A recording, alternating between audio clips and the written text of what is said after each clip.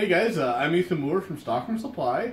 This here is my church's bandsaw. This is used almost exclusively to cut their shape and race for the Pinewood Derby cars. Now, Paul brought it over to me, and last time they used it, there's a bit of an issue. If we open this up, we'll check out the tires here. You see these tires, they're broken, it's missing chunks.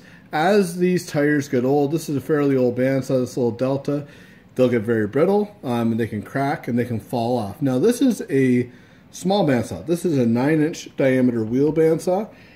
So it's hard to find the standard urethane tires that you can just pop over top. So we got to get glue-on tires for this machine. Now glue-on tires can be a little bit more difficult to install, still pretty easy. I did make a video on a 14-inch bandsaw. I'm putting the standard rubber ring or urethane tires on the machine, but my sister, who was holding the camera, deleted that video, and I'm still mad about it. But this is different. We're going to do glue-on tires this time. So the first thing you got to do, you got to measure your wheel, and you got to figure out how much tire material you need. So that's what it looks like when you buy it. It comes in a length, and then we'll cut it. So pi r squared is what you need to do.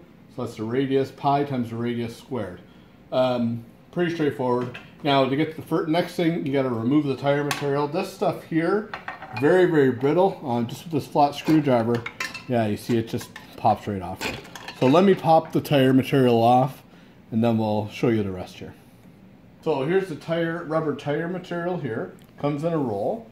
First thing that we're going to do, now I got the tire all cleared off. Now sometimes you got to take a little bit of sandpaper in there.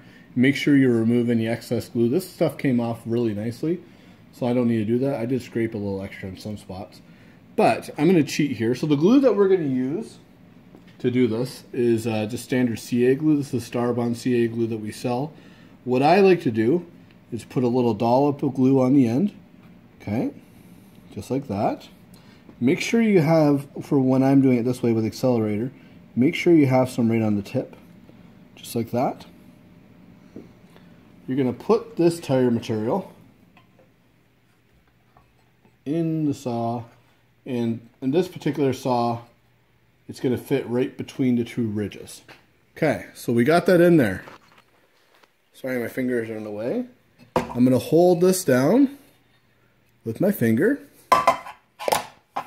and with my other hand here, we're going to spray this while it's held down with the accelerator. Now that's going to make that dry instantly.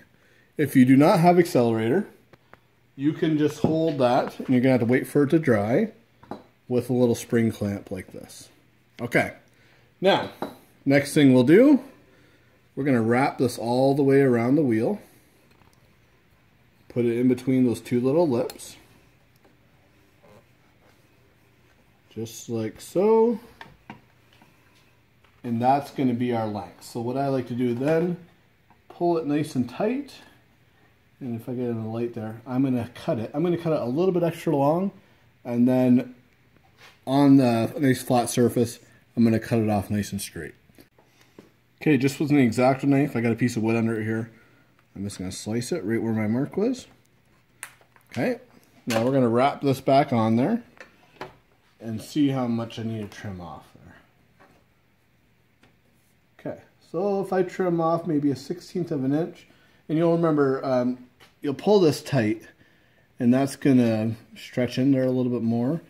So yeah, let me cut off 1/8 of an inch, and that should be good. Now that I got that pulled tight, so we'll remove about 1/8.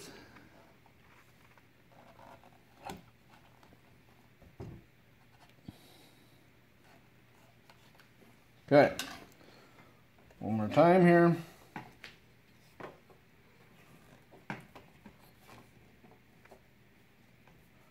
Alright, so if I pull that nice and tight, that'll sync up really nicely there. So, now all we have to do is put some glue on this wheel. So if we unwrap this right to where I have that glue started, right about like that, right in the center, between these two rails, I'm going to put a bead of glue. If you have a wheel that is crowned, this is slightly crowned, try to get the glue right in the center of the crown there. I just stripped a little glue on myself, but that's okay. Okay. So, we'll put our glue on here.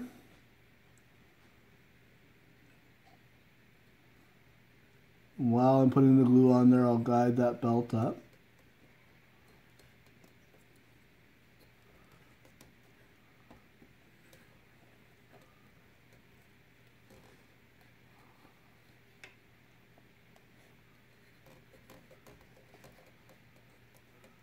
And keep her going. And at the very end, we're going to pull this tire nice and tight here. Whoops. Okay. So we'll pull the tire tight so we're right in line there. We've got that tire all the way around. And the very last thing I'll do, either if I have accelerator, I can just spray some accelerator on there. If I don't, again, I will use a spring clamp to hold that down while that dries. So there's our tire. You can probably see the seam there. Maybe you can't. Where is it? Right in the light. I think it's right. Oh, it's right there. It's right there.